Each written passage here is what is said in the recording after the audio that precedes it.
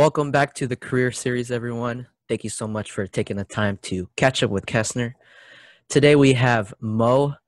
He's going to talk about all his experiences in dentistry, going through dental school, and I'm really excited to catch up on that. But go ahead if you are thinking about dentistry, if you are thinking about pursuing dental school, or appreciate your dentist in general. Go ahead, follow, subscribe to the channel. We both really appreciate that. Mo, thank you so much for catching up with me today. Thank you for having me, Kestner. I'm glad to be here. So excited. Awesome. Before we get to all things dental, let's go ahead for the people that don't know who you are. Quick introductions. Who are you? What are you up to? We'll start off with that. Sure. So my name is Mahmoud, and I had the pleasure of meeting Kestner in undergrad at UC Davis, which is the best university in the world. There we go. Yeah, exactly. And after that, I kind of went into a flux of, let me get some work experience, right? So kind of a nerd, closet nerd, public nerd. I know it kind of means different things, but I will love science and I will love working with my hands. Right. So went into the whole engineering route, went to work for different things, and founded that dentistry really had a blend of everything that I wanted to do. So here we are, slaving away. Nice. And you are in your second year of dental school. Yes, sir. Second year. Can't wait to finish. Excited to finish. That's true. Quick shout out to the school you're at. NYU College of Dentistry. There we go. NYU. So always have a deep appreciation for New York. So I've only been there once, but anyway. So Mo, I've got a good question. Thinking back to our conversations, right? You said we met in our wonderful immunology class where we excelled together, right?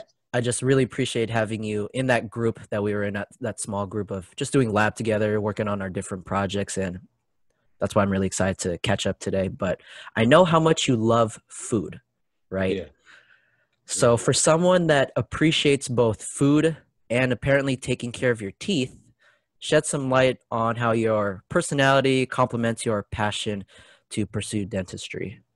For sure. So food, I feel like people eat to live. I live to eat. That's the way I think about it, right? Because there's a cultural aspect about food. There's a medicinal aspect about food. Yeah. You bring people together through food, right? So one of the things I like to do is explore different food places because it's like a hobby. You get a friends together. The passion about food, like when we were in undergrad, I love checking out the local spots, posting about it. Hey, grab a cup of coffee with me. I know a good spot, right? It opens so many avenues of just knowing places.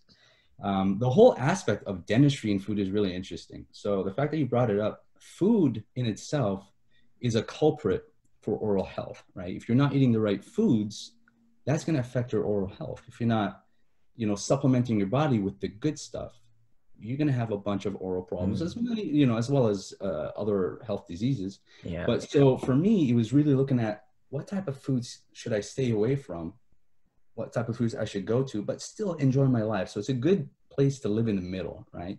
Have cotton candy, have Snickers bars, whatever you want to eat, but just make sure you're taking care of your oral health because then it lets you eat more in the future.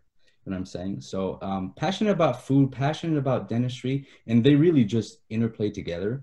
And it's like a perfect marriage of two different passions. So yeah, that's where it is. Wow. I love how you said that food is a look into our personalities, and it's a really big complement of when we think about oral health, right? And that seems pretty intuitive, right? What you eat and how you eat it does affect your body in different ways, and including your teeth. But I loved how you said, if you love to eat Snickers, go ahead and eat Snickers. If you love to eat cotton candy, go ahead and do that. It's more of what habits are you training yourself to make sure that you take care of yourself and take care of your teeth and hopefully improve your oral health instead of, harm it.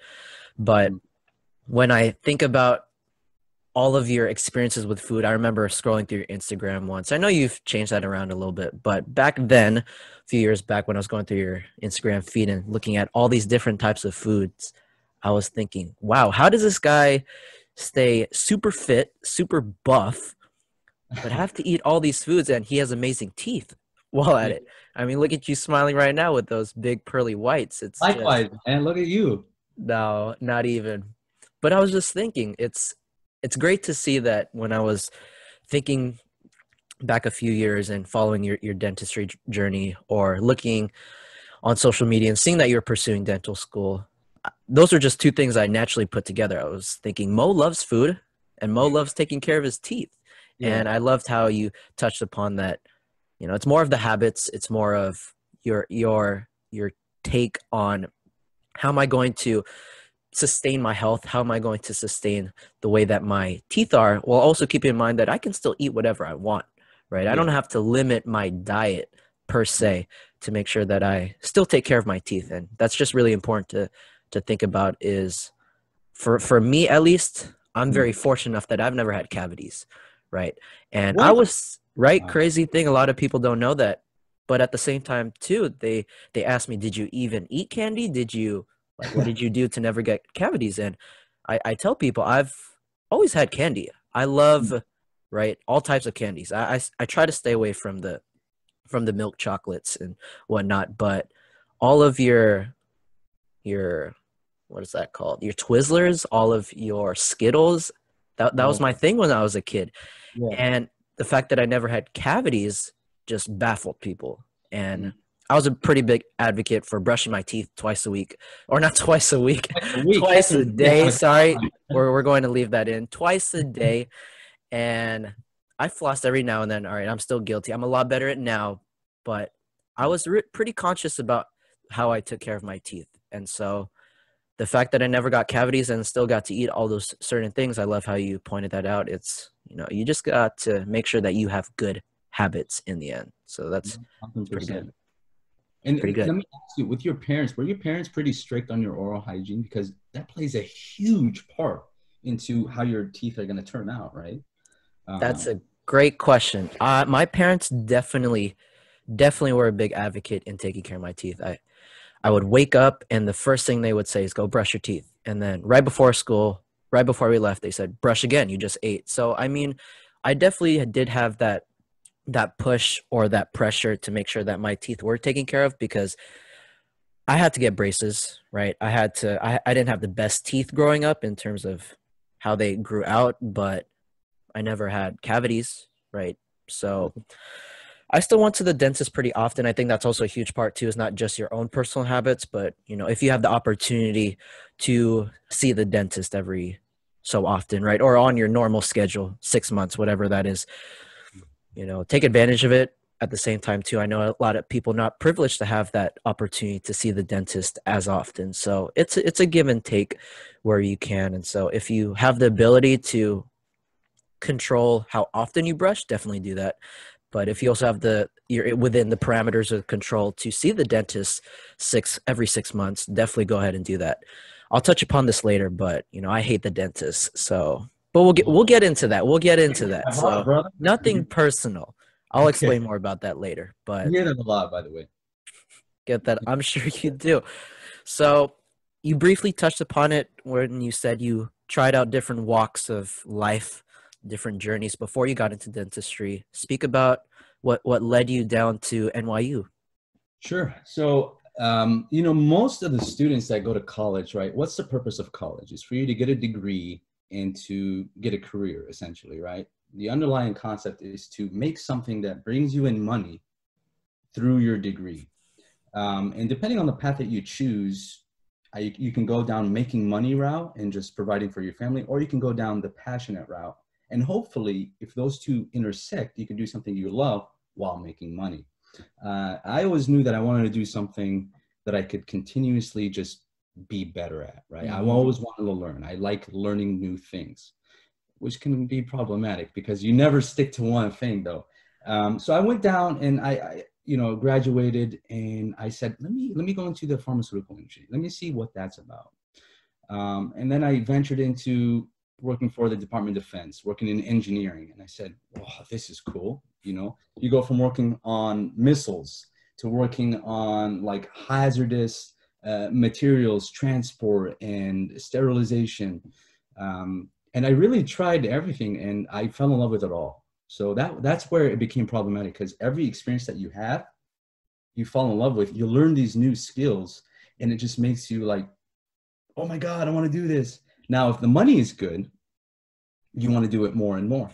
But then you get to this cross link of, okay, am I doing something that is just making me happy?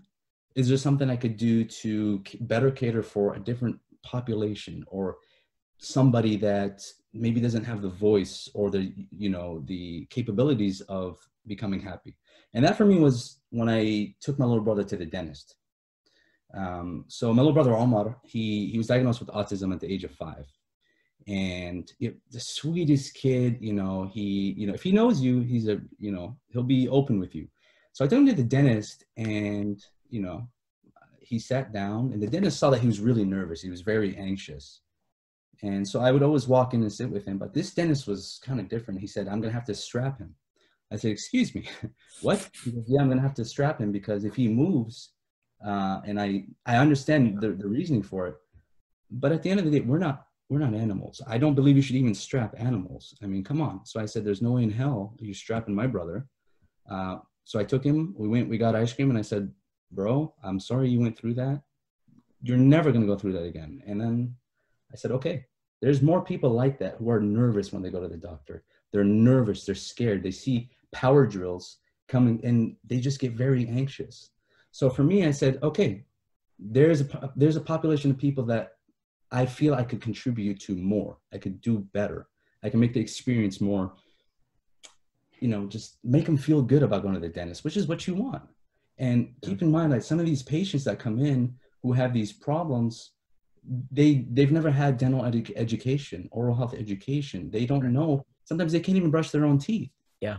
So you have one bad experience with a dentist, what are the chances it's going to come back? Never, right? Right. Good early intervention, good practice, good relationship with these special patients can make the world of a difference. And as soon as I saw that, you know, I took my brother to a specialist who specialized working with special needs patients, autistic patients. It was such a different experience. And my brother liked going to the dentist. He's, you know, like became like nothing.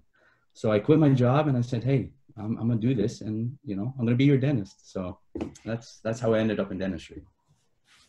That's powerful. I love that story, because I mean, at least two things when I think about when you tell me that story is, the first one is we come out of college with this idea of, maybe it goes down two different ideas, right? One is pursuing the money, so monetary motivation, right? Or the other one is personal motivation or personal interest, right?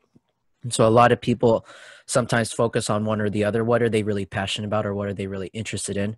Or opposed to, what am I going to be financially stable with so that I can support myself in? Not to say that those are the only two ways that people look at post-graduation or post-college experiences, but it's definitely one of the top two on your mind as soon as you graduate from college. And so for you, you definitely had a little bit of both, right? You had a love for science, you had a passion for science, and you just had a passion for learning, which I always really appreciated. And so you went into the engineering side of it. You experienced the lab. I love how you had opportunities with the DoD, and you know, a lot of those experiences are something that you would have never had if you had not positioned yourself to at least experience it, right?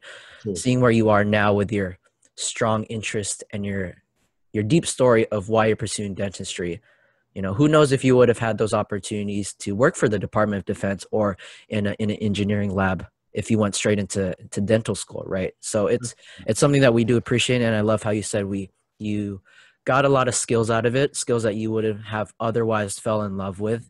But then at the same time too, going back to your powerful story of that one experience you had with your brother, right? And that's such a profound story, because I can really attest to my fear, like I said earlier, of the dentist, and going to the dentist a lot as a kid, getting braces, you know, having a decent oral health, but also still having to go pretty often.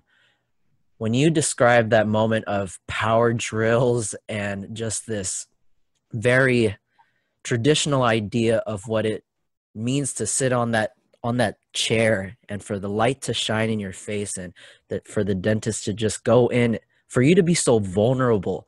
I'm sure a lot of people listening right now can understand or feel what that's like of, in that moment when they're cleaning your teeth, you're pretty much helpless and you're You are. just sitting there, right? Waiting for whatever's going to happen. That anticipation of, if you have sensitive gums like I do, Yeah. I completely hated flossing, right? Mhm. And when the dentist would go in and floss my teeth, they had no remorse. They had Yeah. no Just stick it. empathy. They just, man, just Yeah. thinking about that is making me sweat, right? So I just think back to when I was 12 and I was a kid. I just really dreaded going to the dentist every single time. And I love how you pointed out that one of your missions right now, one of the things that pulls your heart is it's important for people to go to the dentist, not just to take care of your teeth, but you talked about this advocacy for oral health and oral education, right? A lot of those maybe small tips of how to take care of your teeth better or what foods to stay away from or what habits you should building is you get that from the dentist when you go to the dentist, and you can read upon it, you can go to school about it, but a lot of it is that in-person interaction from your dentist of that those tailored personalized tips or those personalized information that you should be doing for yourself. And that's something that we all need to experience, hopefully. And a lot of us when we were kids, at least speaking for myself, I didn't want to I didn't want to go in. I knew that it was good for me. I knew Yeah. it's what I needed, but I just didn't want to have to deal with any of that. And so my parents would nag me about it. They would tell me that I needed to go, and I knew I needed to go, right? Yeah. I knew that it was something that was good for me, but I just could not get over this fear of flossing. I could not get over this fear of when they go in and scrape your gums or scrape the what's that Plaque. called? Remind me, the plaque off your Yeah. gums, with these sharp tools that you just right in this very vivid image. And when I think to your story, right, having to strap down your brother for I'm sure the doctor had good intentions, right? Yeah. For the Yeah. sake of for not harming him, being liable for any other injuries outside of right what he was doing. And so I know he had good intentions, but like you said, it shouldn't be something that a child per se, right? Let alone an adult, but a child to be strapped down and to be restrained during their own dental procedure. That just doesn't sit well with a lot of us. And so for you to experience that as detrimental or as traumatizing as that experience is, to see where you are now, right? Pursuing dental school for this reason of providing better care and providing a more holistic, approachable care of what it means to be a dentist and welcoming, inviting people into the space of, I'm going to try my best. Yeah, the situation or the procedure might hurt a little bit depending on your own habits and your own situation with your teeth, but at the same time I'm going to make it as comforting as humanly possible, right? Yeah. And I'm going to connect with you in a way that's going to fulfill my heart, because that's something that you just talked about is when you were going through engineering, when you were going through working with in these different spaces, you were missing that part of you that wanted to do more, wanted to have a more community driven aspect and Exactly. reach a community that maybe was not being reached out to. And for you, that was working through dentistry. And Mhm. I love how you had that calling or that passion or that motivation to reach a people or reach a group that needed better oral education, right? For sure. So that's just really inspiring to hear that whatever space you're a part of, whether you're pursuing dentistry or whether you're pursuing these different careers or fields, it really comes down to the community, because you Yeah. can work for yourself and you can be self-motivated and all those things are great, right? Not saying that you shouldn't think about that, but just like how you had those experiences with wanting more through your occupation at the time and pursuing dentistry, I felt the same way when I was pursuing my role in education, Yeah. right? I was working in retail at the time, and you know I knew that there was something more for me. I knew that there was something pushing me to reach a bigger community outside of just retail. And Yeah. so that's not speaking against people that work in retail, but for me personally, there was something more. I had to be reaching a different group. And for that was kids for me. And so Yeah. I really like where I'm at now. And for you too, Mo, I know that you are thriving in dental school, right? Because you had the intentions of not just for yourself, right? You say the money's okay or the money's better in some places, but for you it was more than that. And I think Yeah. that's something that we all can really appreciate and we can all really contemplate or think about is outside of the money, what is really going to drive our hearts so that we find that satisfaction. So I really appreciate that. No problem. And it's such an important question that, when you brought up education, Kessler, I think that really translates into every field because the less educated we are, Yeah. the more problematic things are going to become, right? If we Right. don't know about not just oral hygiene, right? Yeah. If you have bad oral hygiene education, that's a life, you're setting yourself up for a lifetime of problems and complications. Yeah. If you don't know how to read, you're not going to be very well versed in oral or medical health literacy, right? Yeah. So the sooner that you educate and the more experience that to teach people that it's good to know things because they're going to make these beautiful characteristics Mm-hmm. and set you up for life. Like Right. that's good, and patient population's huge. Right. Rural regions, that are less socioeconomically well off Yeah. have complications. So Yeah. um, you really money is in every business, Yeah. but it's not every business. It's not everything. So That's good. Money is in every business to some degree, but is it going to be your business? I love that. That's a nugget that I'm going to keep in my pocket. Mo, so thinking about, you said you were in your second year, and I'm sure you've had a lot of different experiences, not just in school, but also practicing and, getting all these expertise. But I'm really curious, what's your biggest fear when it comes to pursuing dentistry or becoming a dentist? well, I'm sure you'll hear a lot of people talk about debt. So Yeah. it's 1,000% expensive to pursue some of these programs. The payoff is there, but you really have to work hard for it. You really Yeah.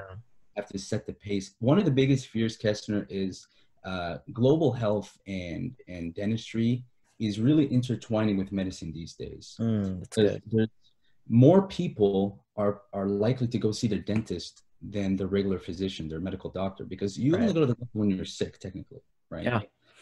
But people go to the dentist when they're somewhat healthy. So you're exposed to dentists a little bit more frequently than you Mm, are to medical practitioner. right. That said, it's a different lifestyle. So one of the biggest fears that I have, and I know some of my colleagues have as well, is when we graduate with all this debt, with all this experience, Yeah. am I going to be able to live a life that's comfortable for me, for my family, but still pursue it? Because you Mm, have big conglomerates like Walmart. Walmart rolled out Walmart dentistry. They already have pharmacy, they have optical. Um, wow. but when they roll out something like dentistry, that's going to compete with a lot of the private organizations, right? So I'm going to go get a filling for $40, whereas I can pay this guy to private, only insurance covers a little bit and I have to pay 120. Who are you Wow. going to? And, so that's really going to affect your business. Yeah. And at the end of the day, if you can't do what you spent so much time trying to get to, that's going to bring a lot of stress, a lot of headaches, right? Because then you can't pay off your debt. You can't pay off your loans. You don't Wow. get to do what you love and what you've trained for because of this overwhelming fear that you're being outcompeted by these huge chains like Walmart. Like I never thought Walmart would be a competitor for me, Yeah. but it really forces you to think about how you can do other things in dentistry. And so that right now is my biggest fear is I'm going to graduate and then I'm going to have to compete with these private organizations. But Wow. I'm ready, Kessler. Bring it. Yeah, I'm sure. Knowing you, I know you're ready. But that's such a real fear, right? I think when I was looking at some of the resources, not just that you sent me, but just about dentistry in general, I believe it's about 80% of graduates from dental school pursue private practice, Yeah. right? Or they want to create their own. And so when you mentioned that this idea of being outcompeted by big conglomerations, big institutions, big organizations that obviously have good intentions of subsidizing costs when it comes to this, but for you personally, for people that are personally pursuing their passion within dental school, and to graduate with this idea of bringing this private practice to their places, to their own communities, and these communities that they really care about or that they grew up in. And are they going to be able to sustain themselves through Mhm. their own business, or through their own private practice or their own private sector? And that's such a big question that I'm sure a lot of dental students are having. That's something I never really thought to consider when I go to the dentist, right? I have my own dentist, and I'm a lot better going to the dentist now, right? So, bless subsidized costs, right? I'm very thankful that I have that privilege. But then at the same time, when I think of people like you, friends like you, who are in their stages of becoming a dentist, when they get out of it, not just the idea of debt, not the idea of being outcompeted, but the idea of sustainability. Because I always thought that dentists make a decent amount of money to be have a comfortable living, right? But with the times that we're in now, where there's such a discrepancy, right? Like, I love how you said that being outcompeted as a dentist is becoming a new idea that we have to be comfortable with, or to at least challenge with, right? So back however many years, and correct me if I'm wrong, right? The situation would have been a lot different a decade ago, right? Where maybe dentistry and private practice was a thriving field, but now having, companies like Walmart, and I'm sure not Walmart's not the only one, of rolling out their own practice when it comes to dentistry, it becomes a new thing that we have to think about. And as a consumer, right, and Yeah. as a patient, right, where are we going to go, right? Where are we going to find our oral hygiene care, right? Are Yeah. we going to look toward Walmart, where we're so accustomed to going to, where we're so attached to?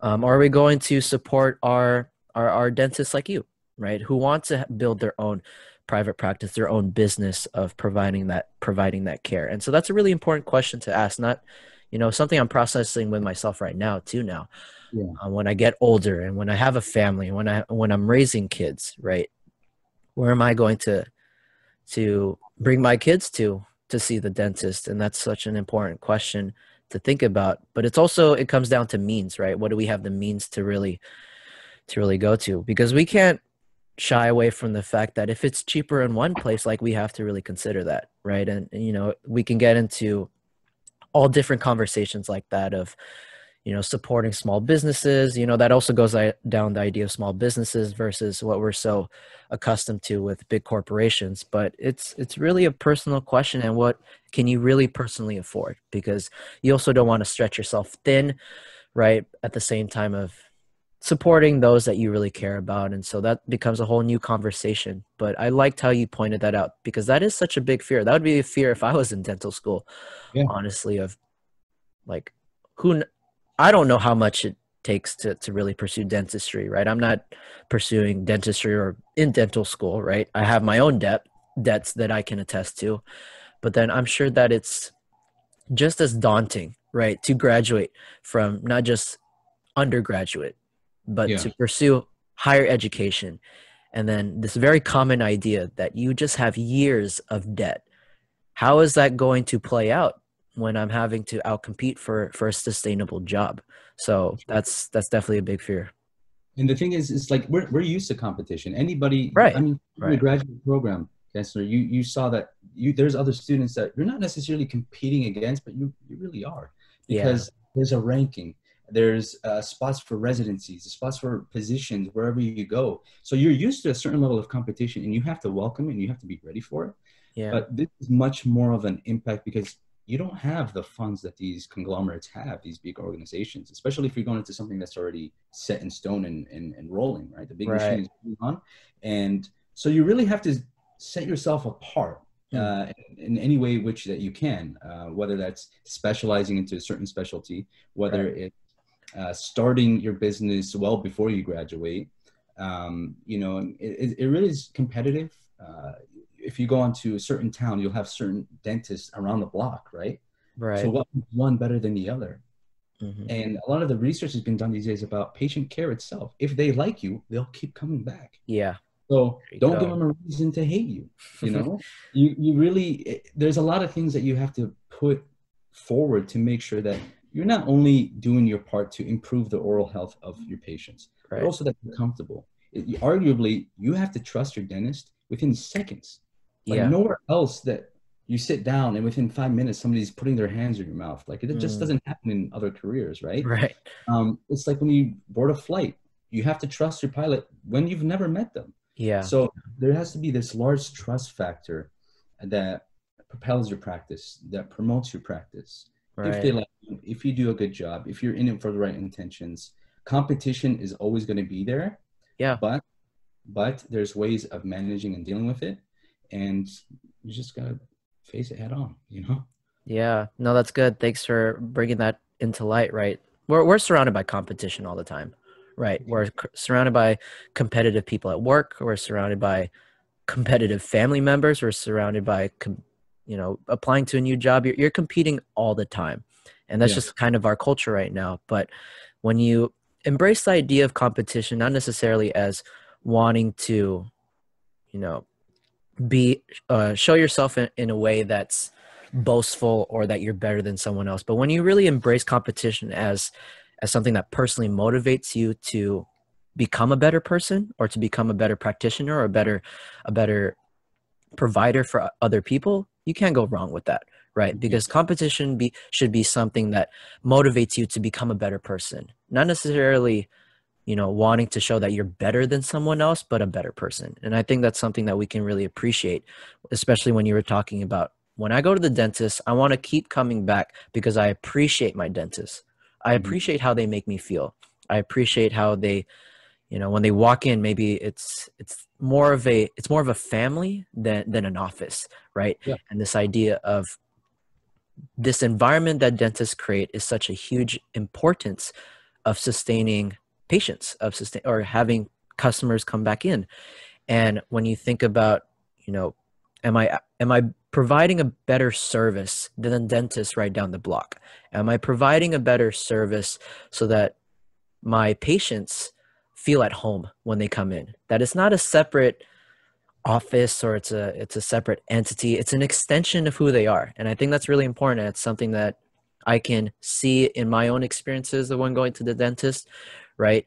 When I walk in, it almost feels like a child's room, right? Yeah. And whether they have toys, whether they have music on, whether it's the bright lights, right? Or maybe it's not just thinking about kids, but thinking about the adult aspect too. Are you going in and feeling like you're at home? Because when you're sitting down in that chair and your mouth is open and they're about to go through this procedure, right? You want to feel as comfortable as possible. And a Mhm. lot of that is maybe having the TV on, playing their favorite movie, or Right. right? All these different aspects of I want to make you feel like you're at home and I'm just an extension of providing care for you. And Yeah. that's such an important image or an important environment to put out for your patients. And so when you talk about this idea of thinking about the patient in mind and making it very personable and tailored for your patients, that's such a important aspect to think You know about. what you just said? Well, about the relationship aspect. You Yeah. know how many people like it's such a hot topic, Kestner, because there's this Forbes article that came out by a guy Mm, named Warren Geller. Okay. yeah. He talked about his quote was good medicine is good business because at the end of the day, it There you really go. is. So you have a retention of patient population Yeah. and then he went on to say that we really have to make our ability to practice medicine or dentistry or any form of healthcare less transactional, but Mm, more a relationship there we because go. you build that trust, like you said. So Yeah. there's so many different things that go into it, psychologically, Yeah. physically, and it's huge. That's true. So then thinking about all those good things that you said, and basically halfway through your experience in dental school, uh, talk about what are some couple ideas that are often overlooked for those in dental school, but also for those working in private practice, for example. What are two Yeah. things that are overlooked? So um, it has to do with that whole competitive aspect. You'll meet people in your school career or physical work career that are either going to be on the same mindset as you, or they're going to be worlds apart. You tend to Mm. click better with the people that kind of think like you. Yeah. So I think one of the biggest things is I meet some people. I would love to go into business with them. I feel like we have the same message that we're trying to put out. Yeah. I want to open up a practice with them. It's Nice. the type of culture that they, it's vibes at the end of the day. What Right, kind of right. vibe are we putting out? Do we have the same aspect of how we want to approach healthcare? How do we want to deliver to our patients? So one of the biggest things that I feel like most people have trouble with is I want to do it by myself. I don't need anybody, which is, you couldn't be further from the truth. You need people.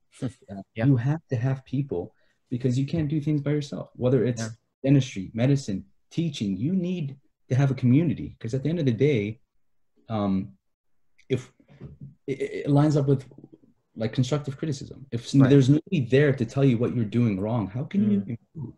Right. And I'm a big fan of Good. constructive criticism because I like to know that I'm doing something wrong so I don't keep doing it. Right. Yeah. So the biggest thing is meeting people that are on the same path as you and seeing if you could do something together to make you really strive for that dream, strive for that vision, but not stay away from people that don't think the same way as you do. Because Mm. if you do that, you're not getting best of both worlds, right? You have Yeah. to expose yourself to different mindsets. And in dental school, like I said, you get so wrapped up with, oh, I got to get better grades than the next guy. Oh, I got to get better grades than the next guy because I want this. Yeah. But if you work together and you both reach a certain element of like, hey, we're doing this together, let's kick butt and maybe open up a practice together. That Yeah. will make your life easier. Then you have a friend to compete against these big conglomerates that work Yeah. together. So that's one thing that's overlooked is you really have to strategize and get into a community that's not only there to foster a relationship, but also make you better. And I think that's something that is so important to handle stress too. So, Yeah. you know, That's beautiful, right? Changing our mindset from going from a very personal mindset from a very community-based mindset, right? And it's when it comes down to it, right? We have to care about ourselves. We have to worry about our own studies and how well we're doing in school, right? We're not neglecting that, right? You definitely want to be at the top of your game in for order sure. to excel, right? But then in that process of excelling, in that process of wanting the best version of yourself, are you allowing other people to be the best version of themselves, right? And you want to be in a position, and this is why I love leadership and the idea of leadership, right? Is because leadership puts you at the bottom of the totem pole, Yeah, right? You think about everyone else first, and how are you going to uplift them, knowing that you have all these skills, knowing that you're at the top of your game? How are you positioning yourself to be uplifting and nurturing and fostering a community-based mindset? And a yeah, lot of that is knowing the person next to you. A lot of that is keeping in mind of the people that you surround yourself with and how are you contributing to their success. And sure. so when I think about what it means to be a dental student or just be in dental school in general, right? There's going to be competition. There's going to be this underlying factor of wanting to be better than someone else. And that comes with a lot of higher education Yeah, spaces, right?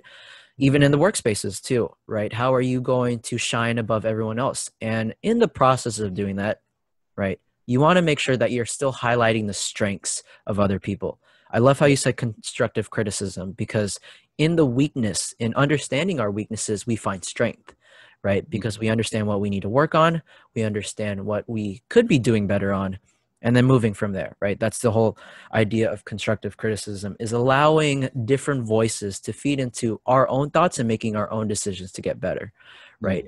And so when we're in the space of being in dental school or just any space that you work and collaborate with other people, constructive criticism is key because in those moments of supporting one another, in those moments of being able to grow with one another, you find relationships that are going to translate or transcend farther than just being in school.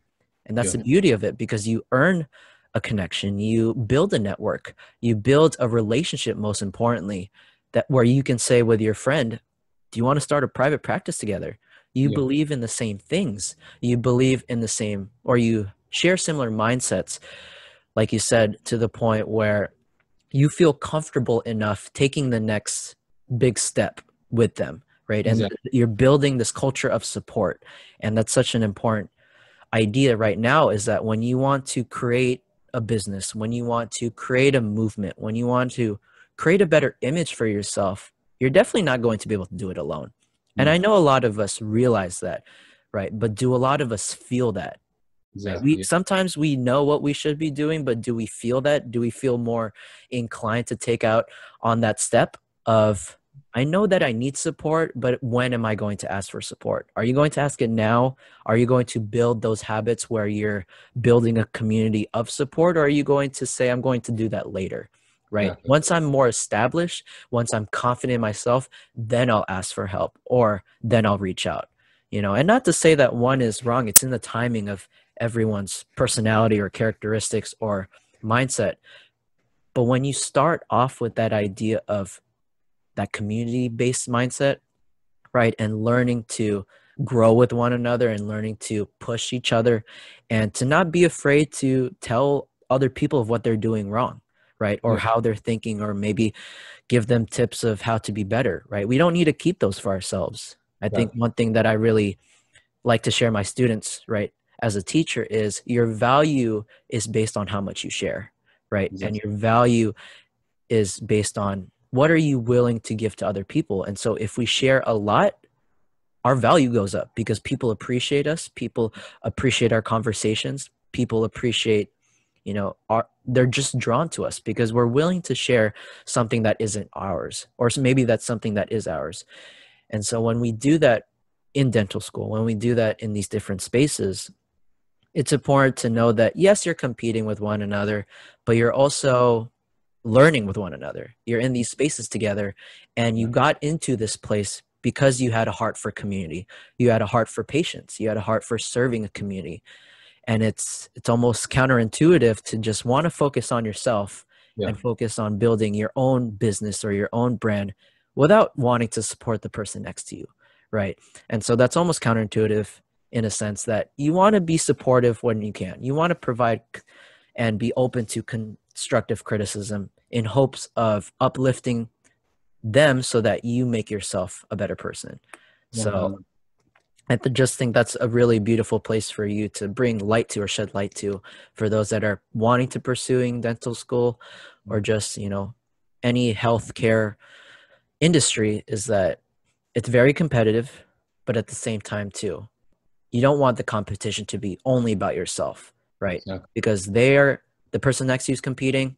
You want to compete alongside with them. So then at the end, you're at the top together, right? So it's really important.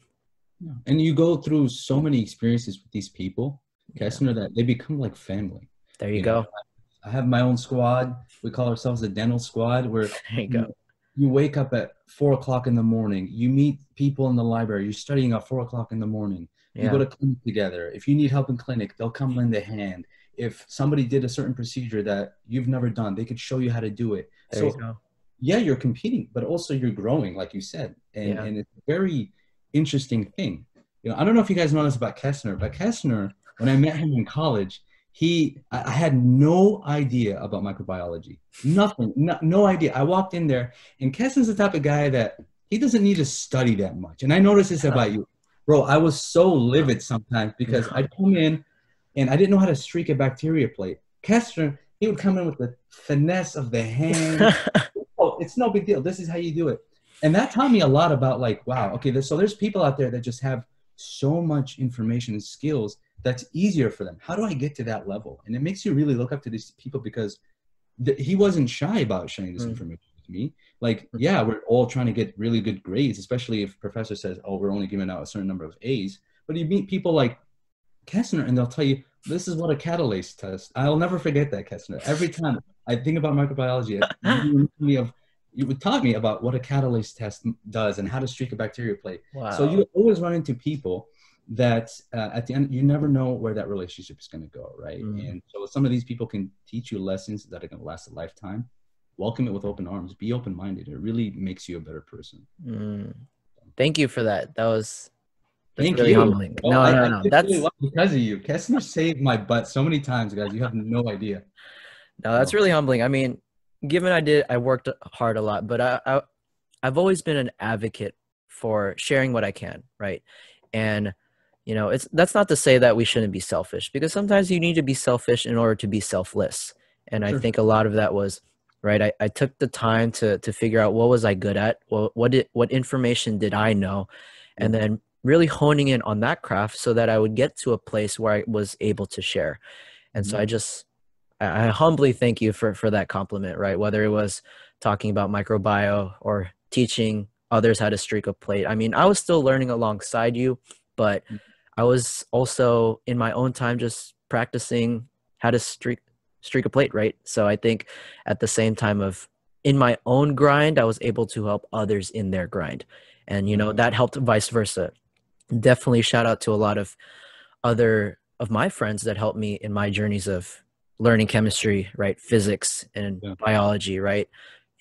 Definitely struggling in those spaces allowed me to reach out to people of who I looked up to.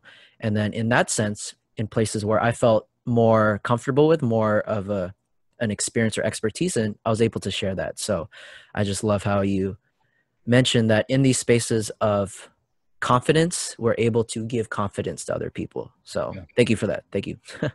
Don't mention it, bro. It's really experiences. I think you would say the same thing, that experiences make us who we are, right? They Yeah. make us to the mold that we aim to emulate throughout our lifetime. And that's another thing, Kessler, that I would stress to people getting into healthcare or any field is your experiences make you. So make sure you experience as much as you can. You'll learn so Wow. many different things. There's a Yeah. lot of things, Kessler, that I noticed, like when I was doing interviews. Yeah. Most people don't know how to talk to each other. Mm, Either they're young, they've never been exposed to like just having a conversation. You see an older person on the street, hey, how you doing? They have the best stories, man. right. Uh, if you grew up in a certain household or family, like I grew up with sisters. My sisters have taught me so much, and it just makes it easier to talk to different types of Right. emails, just for anything, right? It makes Definitely. you a more wholesome person. Yeah. I'm not saying I'm wholesome, people. All right. I'm just saying, you learn different things from different people, and the Yeah. experiences make you better. And it doesn't, if it's a bad experience or a good experience, you learn something from it, right? Yeah. I would argue that you do. And what you choose to do with that information ultimately reflects on who you are as a person. So, Definitely. That's good. Applause to that, right? You didn't go straight into dental school. Not saying that, if your heart is for dental school, definitely go for it. Go out on a limb. But it's okay if you're not sure where you want to end up, right? You pursued different careers before you got to dental school, and you finally found what you're really passionate about. So that's what matters, is the experiences do make who you are. So good word of advice for everyone listening. Mo, we've talked about a lot of great things today, reflecting on our times in microbiome together, from your profound stories of why you're pursuing dentistry.